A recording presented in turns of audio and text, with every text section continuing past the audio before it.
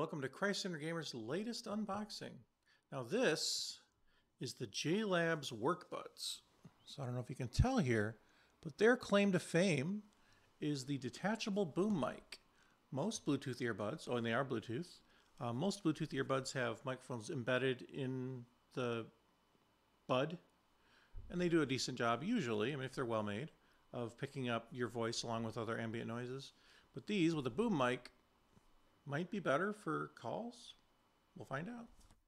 So, as I already showed you the front, I guess a few things to note on the front there is it says noise canceling microphone. So that seems to be what they're focusing on with this product. The Bluetooth multi-point, which I'm not sure if that's something I would ever use or not. It really depends on how they do it. And 55 plus hours of playtime. It's not as, it basically means the case has battery. That's what it means. So a couple relevant points on the back here. You can see, take a look at the back picture. Okay. It's got 10 hours per charge for earbud. That's pretty good. And then 55 hours total, so you can charge it inside the case. Noise canceling detachable boom mic, fits either earbud, so it can go on left or right. USB-C charging dock. Connects to multiple devices, but if you look at this side, it suggests it might only be one earbud per device, which is not really that useful to me. I've had earbuds where, they can both be paired to two different things. That's cool. But having it be one earbud per device, I don't know. But we'll see. It says here it can customize your sound via the JLab app, which is cool. Sometimes the apps are really nice. It points out the dock itself, the boom mic that fits in the case, which is nice. Various cushion fins, they call them, and ear gel tips, small, medium, large. That's in the lower, this side right here. And the bottom just points out the specs. So a few relevant specifications to note is the battery life that I already mentioned, the 6mm speaker drivers, 6 hours plus talking time, and 10 hours of listening time, 30-foot range for Bluetooth 5.3, and 45 plus hours in the charging case. All right, I guess it's time to crack this guy open. Let's see what we got. Okay, let's see if my knife skills have gotten any better lately.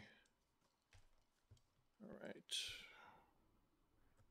It's got a little cut line, so let's try doing that. Okay. And let's see if I actually succeeded. Looks like I succeeded, but does this just pop out like that? Oh, yep, that's what it is. Okay. So here we go. We've got the box right there. Just a shell. And then we've got, oh yeah, it's got a little hashtag on top. Your kind of tech. Okay. And we've got the little JLab logo and the flap, and we're just going to open the flap. Okay. It's kind of cool looking. I like the packaging. So we've got the earbuds. It's right there. We'll look at that in a moment. We've got the way it's in was in the box. The quick start guide appears to be right here, kind of folded. I don't know how to get this guy out. Or if to get this guy out. Okay, it kind of slides out like that. Okay. Here's the quick start guide. And what appears, I'm guessing, is a warranty, FCC notification, stuff like that. And then there's something over here. I'm guessing it's a cable of some kind. It says accessories. But anyway, here's the front of that. There's a newer version of manual and the QR code. Tells you how to pair them.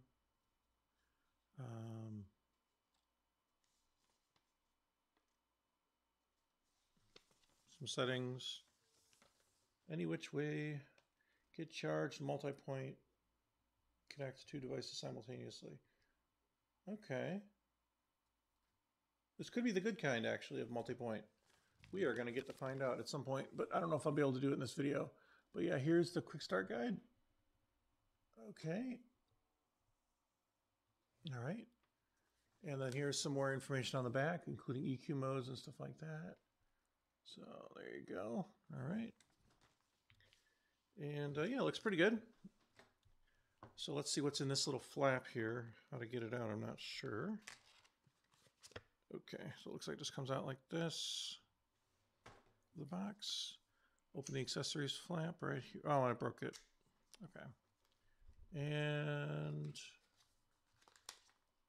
oh, we got stuff falling everywhere. Okay. So this is interesting. Okay. So we've got, there's no little holder for them. It's just this little plastic or paper box. So we've got different ear tips. Okay. I see two different sizes, so there must be a third size on the earbuds. So we've got those there. Like that. And then we've got these little comfy things. I don't know how that works. And probably very important is our user-friendly microphone. So I'll show you that this has a very small, not technically proprietary, but all practical purposes proprietary connector. Let's see if I get this thing to focus on it. There you go. And then here's the other side. So, boom mic. Huh. I'm guessing the microphone is on the very tip based on how this looks.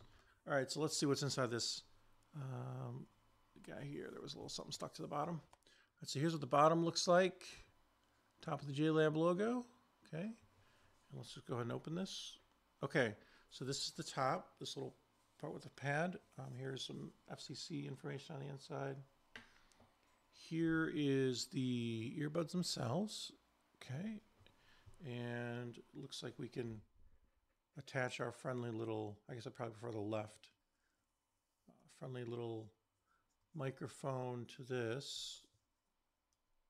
Okay, and then this just wraps around like so, and now you can see that it's in there. So I'm going to go ahead and take this out. I made this difficult on myself. But yeah, here's the right, and it's got little battery protecting tabs. So we have to take these off. I'm going to grab the other one first before we get too much farther. Oh yeah, I forgot to point out, here's the USB-C port on the bottom of this. Okay. And all right, so I'm going to go ahead and pull this out. This is the left one right here. So I took the tab off of one side, took the tab off of the other side. So you see it just comes right off. I'm going to go ahead and stick this in here. So I'm assuming it probably needs to be woken up, potentially. It does kind of magnetically pull it in there. Okay, so now we've got a blue light on the earbuds. I don't know if you can see it. Probably not, but there is a blue light in there. I'm going to go ahead and see if my phone can see it. If I don't get lucky, I don't get lucky. But hopefully I can get this guy to show up. If I can get these things out. It's a little challenging, actually, getting these guys out. But they mentioned something about a button of some kind. Is this touch sensitive? Is that how it works? I rescan, and there it is. JLab.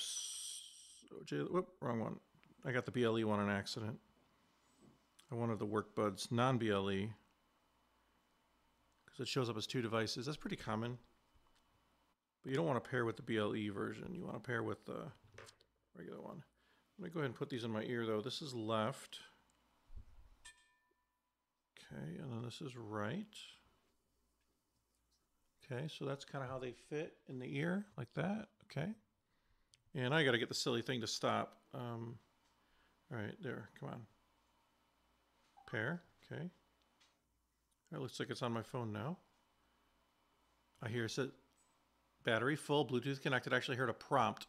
All right, so this is where the mic is. That's interesting. That is so weird. I'm not going to be able to test the mic on this video, but all right, save your to your device. Okay, sure, I guess. All right, so I'm going to launch the JLab app and see if it quickly and easily. So that's, all right, it actually does see it. Well, it says connect new device. And then earbuds, JLab WorkBuds. Only this, don't ask for the location. I hate it when that happens. Only this time for now.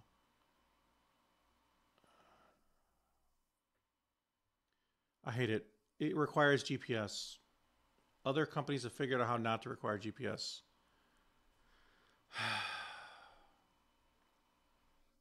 I wish they would join the crowd here. All right. Okay. So, all right, there it is. So we've got some settings here. Let's see if I can get the screen. Oh, what's this? Firmware update. Oh. Okay. Well, I want to skip that right now because I tried to do that in a video once and it took a while. But it shows battery level. I don't know if I get this thing to focus. There you go. It's got transparency mode for be aware. So now I hear, yep, I hear outside well rather than noise isolation. And then it's got clear voice, which is loud background, medium background, and quiet background for noise canceling for the microphone. All right. And then it's got equalizer modes. JLab signature is kind of a V shape, but it does have multiple settings, so I can set it to multiple settings. Touch controls for, okay, so it lets you do volume up and down with one tap. 2 taps is play pause or Siri, Google. And then 3 is switch EQ, which is cool.